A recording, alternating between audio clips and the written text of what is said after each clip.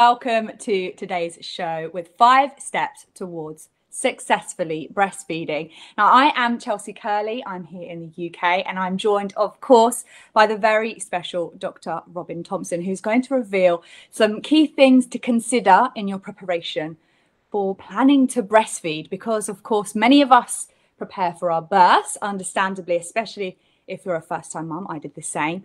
But we're commonly neglecting planning for breastfeeding, and we are hoping that it just comes naturally to us, which is a way to not necessarily avoid the common complications that Dr. Robyn will talk a little bit more about later. So thank you again for your time, Dr. Robyn. She's a very busy lady, this one. My pleasure. Absolute pleasure. Of course, always, always. And for those watching, if you are watching here on Facebook Live or watching later back on YouTube, please do like and share and subscribe so that we can reach as many women as possible. That is our goal. So we're going to get straight in with step number 1 today, which is our favourite. I think you'd agree, Dr. Robyn, which is preparation and education. Don't leave it to chance. What do you think about that, Dr. Robyn? No, and many women feed that back to me. They wish they had have done the preparation. So I do get that feedback quite often.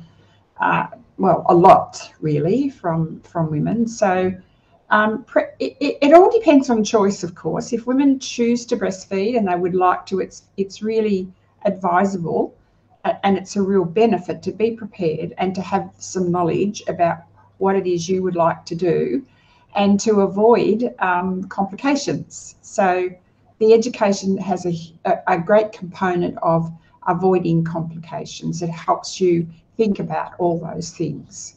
Oh, that's so true.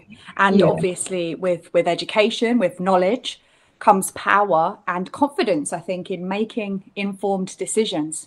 Without doubt, without doubt. So many women are coerced into things that they do not want to do or they had not planned to do. And the coercion is just running rife at the moment. Everywhere that I'm talking with women around the world, there is coercion happening. So it's very important not to be fearful by people coercing you when your instincts are telling you something different. And I prefer women to follow their instincts, because I believe that will not be wrong. Nobody knows your instinctive knowledge or your self-knowledge. So preparing and writing what you would like to happen and developing that over time is really good, and having information and education that helps you understand how milk production is made and how to avoid the most common problem, which is nipple trauma. Absolutely. I mean, you smashed so much into such a short sentence there perfectly, and it's so true. And when you mention the coercion, I mean, I can certainly speak from personal experience that I may not have experienced much fear-induced decision making during my pregnancy. However, as soon as my son arrived, Jacob, 2 years ago, the fear kicked in and almost overshadows your natural instincts as well, because you're being told all this information. It's all conflicting, which overwhelms you and confuses you anyway. How are you going to make a decision on that without your own knowledge to back that up, you know? So I think that is one of the most important. I'm just going to share on the screen a little stat at the bottom. So I hope you ladies, you guys can see that. And it says only 15.4% of Australian women breastfeed up to 5 months. And in the UK, it's actually around 1%. Which is clearly way lower than the World Health Organization recommended 6 months. And from Dr. Robyn's research, which I will link below in the comments, you'll see that actually it's quite a dramatic drop. I think you'll agree, Dr. Robyn, in those early weeks as well, where formula are introduced, or bottles, or pumping, expressing with an electronic pump. So many things are introduced which can really affect the journey. Definitely affect the journey. It alters the biorhythmical function of the mother and her baby together, and so all the different things that you do to your body changes how your body produces breast milk, and then it has the increased risk of running into other complications as well. So the more that you, like women of the past have done, breastfeed your baby in the way that, you know, the education is really about understanding how it all works. And then once you understand that, it'll make sense, and it makes it really easy about how breast milk production actually works and how your biorhythmical function and your pituitary gland functions with you in a beautiful cycle and a wonderful rhythm as well. It's so very true. And to add to that, because I was one of those that I thought I had prepared for breastfeeding, but I think it's worth saying that the information, the education that is actually out there is so super duper outdated. It's conflicting, like I just said. And actually it's very forceful. So many women I hear from, I'm sure that you do as well, Dr. Robyn, especially based from your research, the statistics aren't matching. World breastfeeding rates are scarily low, especially in times we're in unprecedented times right now, where women are really wanting to breastfeed and they're being forced to stop with things that could have been avoided with the right education support. And this leads us into the next magical point, which was developed, and it's one of the key principles of the Thompson method, and it is the 3 golden hours. So I know that you taught me this, and I didn't know this with Jacob, but if a baby's APGAR score is 7 or above, baby belongs in your arms. Tell us how we know this. Why don't we get told this? I don't know why that's not shared with you, but the APGAR score is a score that the professionals do at 1 minute, 5 minutes and 10 minutes. And when the APGAR score is above 7, then the baby is fine, unless there's a secondary complication of any sort. And that's not common when a baby has an APGAR score of 7. So they're ready to be with their mother. In fact, I believe every baby, even preemie babies, should be with their mother as quickly as possible, and if at all possible, not separated, only if it's absolutely necessary. There is quite a lot of evidence coming now about, and I've actually looked at a couple of papers, I haven't read them in detail, but I have briefed them, that there is a move towards even preem babies coming to their mothers. So you know, the little baby does have to smell you, does have to feel confident, does have to know you're there. And what we do when we separate you is we create stress, and other people's smells and other people's handling is different to yours. You'll be much more gentle with your baby than someone else will be. And your baby's just come from within you, so your baby needs to be on your body at the time on earth as well. Yes, and it does make so much sense. And here in the UK, I'm quite proud to say that we have a few leading hospitals and NICU centres which are very well known for their premature care, and they talk very openly and they promote the early carrying and cuddling with mum and dad and whoever's there looking after baby. And I just want to interrupt our session just to respond to Amy. Will this session be available to watch later? Yes, Amy, it is. It's going to be available on Dr. Robyn's page for you to watch whenever you like. So hope that was helpful. So Dr. Robyn, something that's always fascinated me is another key principle, which is included in those 3 golden hours, because you tell us and you inform us and you encourage us to protect this special time.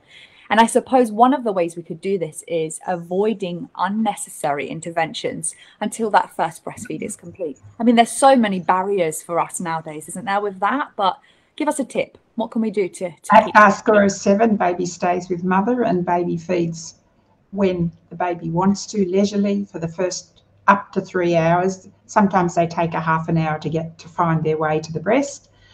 Sometimes they might take an hour. It depends on the story that's gone before that, and if there's been opiates involved in the care, because the babies can often be sleepy from that. But the 3 golden hours is important transfer of the mother's colostrum. And when we say the mother's colostrum, it is species specific for your baby. And it's really important that it's transferred in reasonable time after the baby's born to start preparing the baby's gut. And it's so important that other milks are not offered to the baby, particularly in that early time, but also it's very important that the colostrum transfers. This I found incredibly fascinating, especially going through the academy, which is the Thompson Method Breastfeeding Academy. the higher education that the Thompson Method now provides. And I was just blown away when I did my own research aside on the rates in some countries in the world where non-human milk is introduced in those early days as policy, as hospital policy, because they believe, or they are informing women that actually you need to supplement in those first few days. And if you don't choose to supplement, you need to express your breasts. Now, there's a wealth of information on this in the online education, and you do go into huge detail on this. I know we don't have time to cover that today. I just wanted to mention it because I think it's food for thought. Like you say, there are practices and policies out there that may not be in the best interests of mum and baby, right?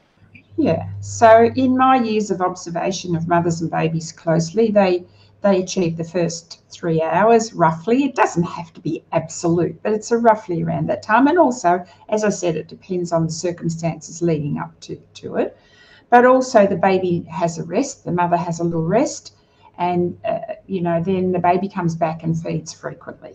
And they feed frequently for a purpose, and that's to increase milk volume over the first 3 to 4 days. And they need to do that to stimulate the biophysiological function of the pituitary gland to release the hormones. And that's very important, and that gets cut short so many times. It gets interrupted to do all sorts of things on the baby. If the baby is a healthy, well baby, nothing needs to be done, not even weighing. And that is one of those unnecessary interventions, including a few others which you can learn about when I pop some useful blogs below. But yeah, absolutely. And it is very important that no one takes your baby away from you unless you feel it is absolutely necessary. This is your baby. I've heard stories about women giving birth, they have a cuddle, which isn't really a cuddle in my opinion. It's more someone holding baby onto you. You can hold your baby for a second. I'm just going to take them away and bath them. They're going to bath them in their first minutes of life. You don't bath a new baby because it removes all the beautiful bacterial contact that the mother and the baby have together. It's worse if it goes to someone else rather than to the mother. This baby needs to be on the skin to start building up its own little external immune system. It has a good immune system from the placental function. Yeah, so we're already throwing so much at you, so we hope you're finding it useful. The reason I changed topic in between there is because we were touching upon understanding how your body works to produce that precious liquid gold. Now, as Dr. Robyn said just then, those 3 golden hours are crucial for the introduction, for the establishment of breastfeeding, but they're not necessary all the time. If you are separated, there's lots of things that you can do in preparation, or having that knowledge to know what to do if unforeseen circumstances do arise. So yes, get in touch with us if you have any questions. Yeah, and the baby can still have your breast milk in that time, your colostrum in that time. Absolutely. And part of my role is to, encourage mothers to be aware of all of that and how they can work that. I suppose this takes us back to the first point, doesn't it, really, Dr. Robyn, about having that knowledge and having that power and then that confidence to make informed decisions, which you won't be able to do without the knowledge, because, of course, it's easy to pass on that decision-making when you're in a vulnerable position. Yeah, that's right. There's a lot of information about weight as well, because there's so much pressure on mothers, and babies normally lose weight in those first 3 days. And it's surprising how different and how much the rules vary in different countries. I know here in the UK, I think you have around 2 to 3 weeks to not lose over 10% of body weight, which I think is pretty fair, really. But in the US, I think some women have told me that they have to pick up babies. They have to get back to birth weight before they are discharged from hospital. No, that's not possible for every baby. It's not possible for my son anyway. Babies are genetically unique, and so when they're genetically unique, they are not going to do the same thing as every other baby on the graph on the planet. They will do what is, some babies grow tall and slim, start off, they grow and they don't put on weight. They're not there to be fattened up, as the language is here. Yes, well, if I hadn't known that, if I hadn't have spoken to you, I think Jacob was around 5 or 6 weeks, I would have been so petrified, because that is exactly what Jacob was like. And I know so many other women and babies as well that are like that. We're all unique, as are our babies, and our breast milk is perfect. And I have worked with 2 little 1.8 kilo babies that only breastfed. So wow. it's not impossible. It's just the patience and the time that you have with that wonderful mother to help her achieve what she needs to achieve with that minimum of fear and the minimum of intervention of any sort. Yeah, so true. Then the magic happens, and I found a quote from you, and this is probably one from our lovely Marie as well. There is no magic milk making cookie. No, so women do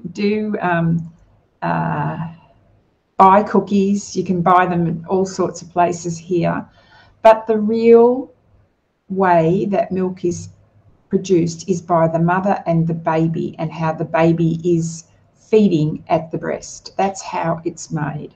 Unless there's a complication where a mother might have an abnormality of a breast, or there's something different that's not, not just settling into. And usually in my practice, we will talk about that and work with that in pregnancy. So it's very important for anybody who has any concerns to work with it in pregnancy, not when the baby's and born. It keeps taking us back to that original point of preparation, education during pregnancy, because if you don't understand the key principles of how breast milk production works and how your body works, you individually work to produce that breast milk, then how are you going to feel confident in your body doing its job? How are you going to know how much, or all those other questions I remember having, and knowing, actually understanding how, and knowing how your baby looks when they're satisfied, to know they've got enough.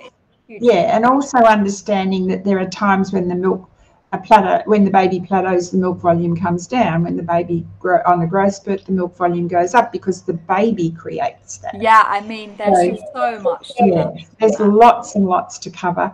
And the women of the past, they didn't have cookies made for them, and they were feeding their babies even when they were traveling. So I think we've gone a little bit too far, and also anti-nausea drugs to increase milk volume. There are so many marketed products. There are drinks, there are vitamins, there are cookies and recipes. I mean, the internet is bombarded with cookies and recipes and all sorts right now, because of the very unfortunate situation in America where mums aren't able to purchase formula, or certain types of formula, which I do believe the situation is improving. And we send you lots of love and hugs if you're in that situation. We can't even imagine what that must be like for you. Dr. Robyn has been working tirelessly this week to film some education and some resources on this. But I mean, the marketed products are just that, aren't they? They are marketed products. They are there to make money. And there's a big money involved in all of this sort of thing, and especially in these times when there's a situation where mothers are stressed and distressed, and also the big problem with social media, conflicting, confusing information. So coming back to your maternal instincts will never be wrong. It'll always be right. But when you're tired, when you're overwhelmed by a whole lot of things, it's really hard for your instincts. They become a bit suppressed. But then take a big breath and come back to your maternal instincts. Nobody knows you or your baby like you do. No one. Very true. And actually, I didn't join the Thompson Method, the program, until Jacob was around 6 weeks. And that is one of my only regrets, really, in motherhood, is not having that access to that during pregnancy, to ask all the questions that I had, that I was getting 1,000 different answers to.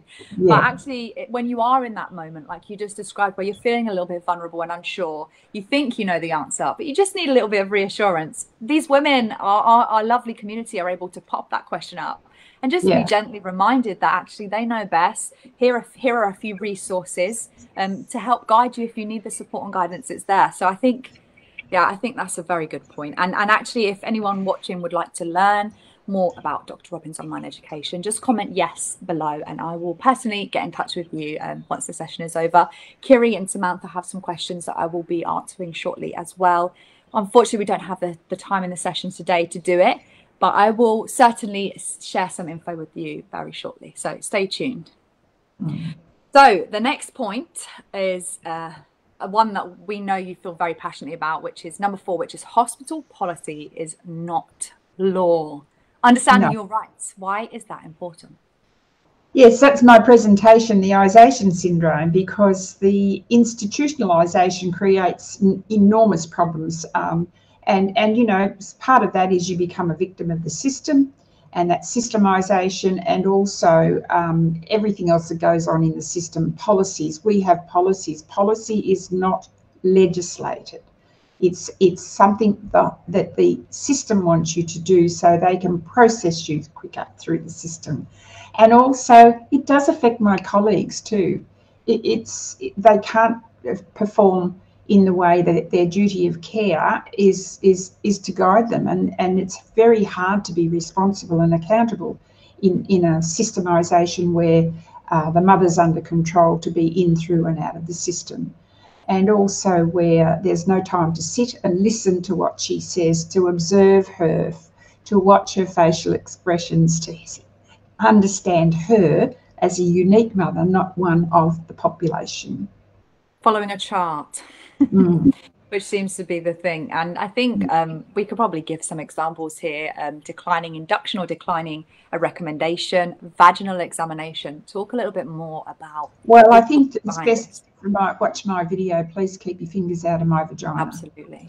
Yes, I will share that below, because and please keep keep your digit out of my anus. Yes, so, which is a new one that you told me about recently. Well, it was around 50 years ago, and then it stopped, and now they have reintroduced it, and it's called, it's part of the process. It's called the bundle, and no one should put their digit in your anus. If they want to have a good look at your perineum for a particular good reason, then they should do that with good light in the place that's appropriate. So it might be where you are in the labour ward. It might also be in the operating room, to go under the proper lights and have a look.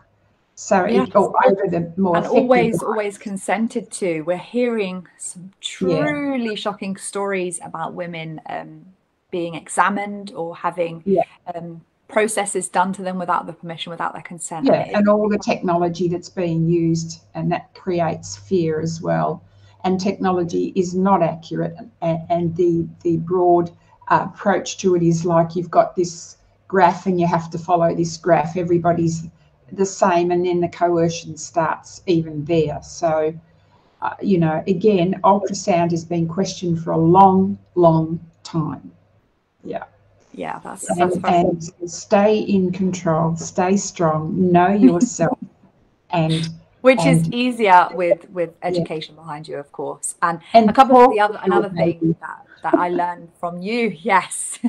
Which is funny, we have to be reminded, really, isn't it? It is our baby. We are allowed to make a decision. But that is right. And we can ask why. What is your reason for this recommendation?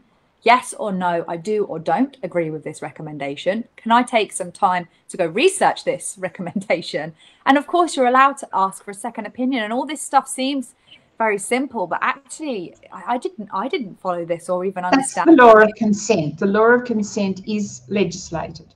So no one can do anything to you unless it's an absolute emergency where the senior obstetrician will make the decisions, but you have the right. And it's when you know your rights, it makes it quite easy for you to have a conversation and say, yes, look, when I've had time to have a look at this, I will come back and talk with you.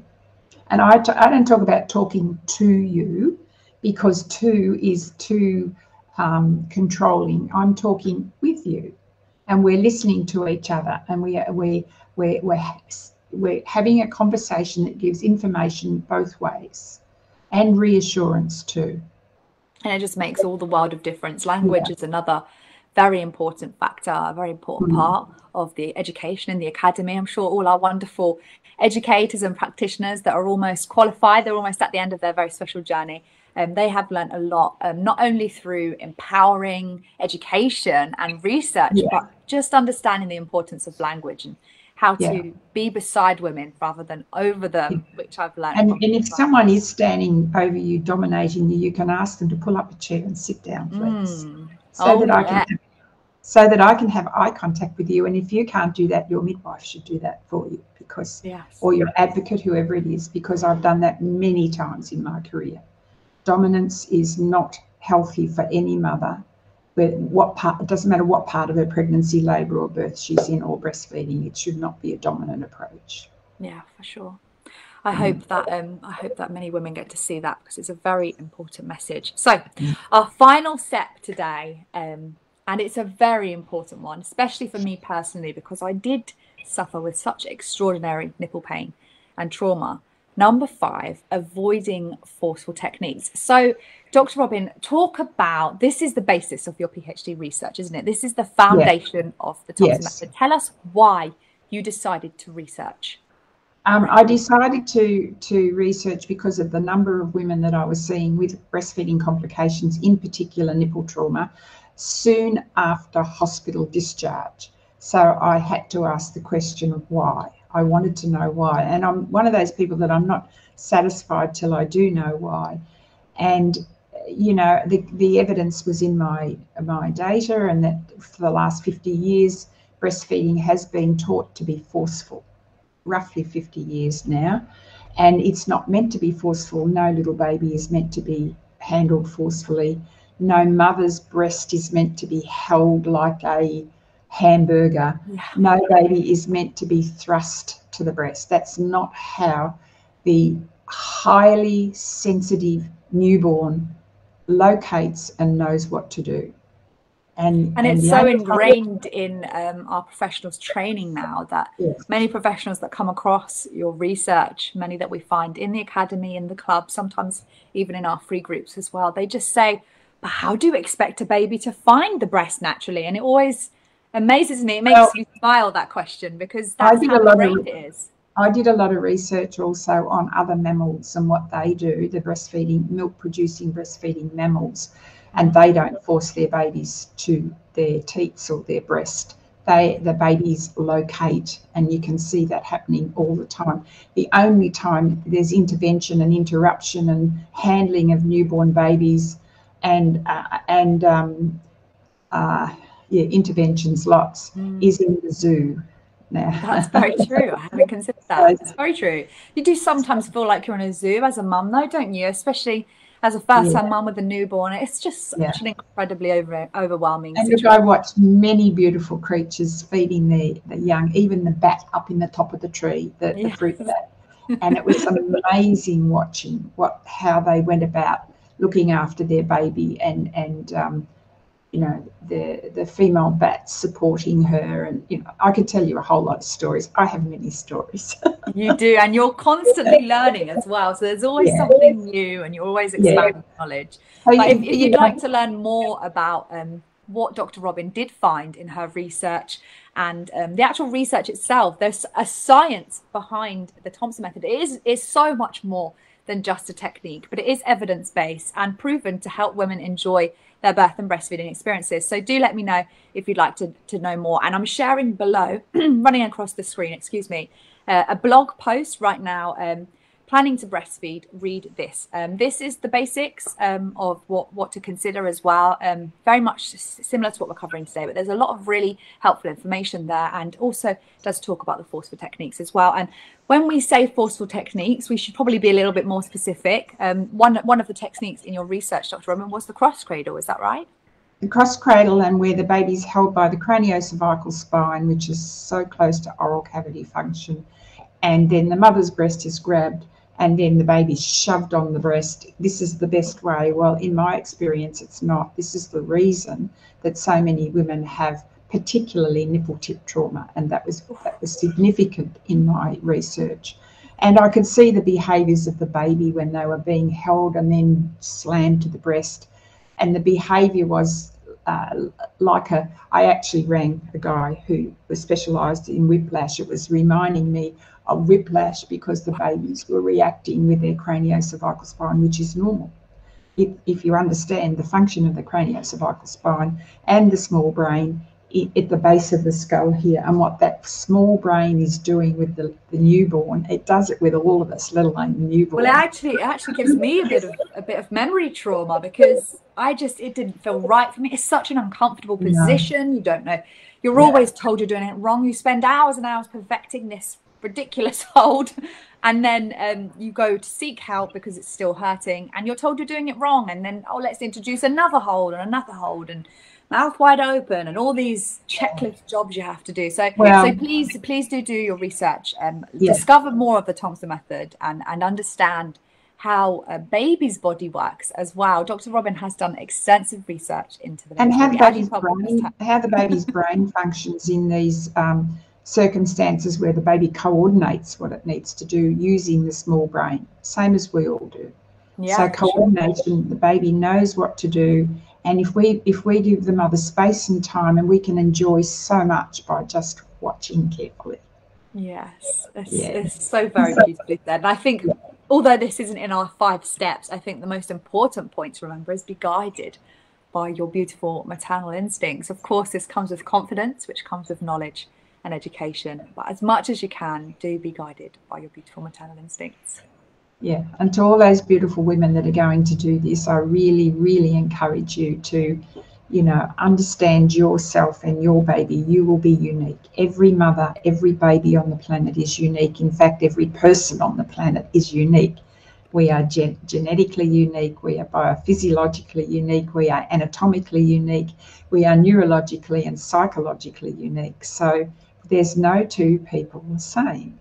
Even identity. And you never slip up with any errors when you say that, but you always say it with such precision. But it's so true, and I wish I had known this so much that I know now. I had wished I knew back then, and I'm sure I could say the same in a few more years as well. We're always forever learning, aren't we?